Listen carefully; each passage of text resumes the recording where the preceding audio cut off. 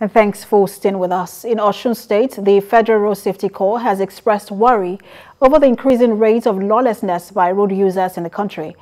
The lawlessness, according to the FRSC, is responsible for increased road crashes, which has claimed many lives on the road. And TVC News correspondent Rafiu Hamid reports. Between January and now, 274 road traffic crashes were recorded in Osun, Oyo, and Ondo states, out of which 145 persons lost their lives. This figure indicates 53% increase over the figure recorded in the last quarter of 2020.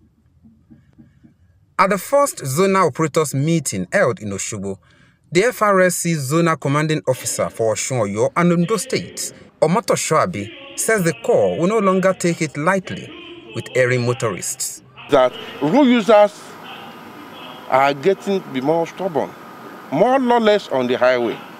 And that is giving us more, that is a challenge for us. You understand? And we have said that whatever it will take, we must bring down crashes on our road, in the zone. That is our work. Our enforcement parameters since the beginning of this year to date shows that we have accosted 9,239 traffic offenders in the zone and impounded 4,926 vehicles. As the country continues to record success in its quest to curtail the spread of the coronavirus pandemic, the FRSC also warned all commercial transport operators, commuters, and private car owners against flouting COVID-19 protocols.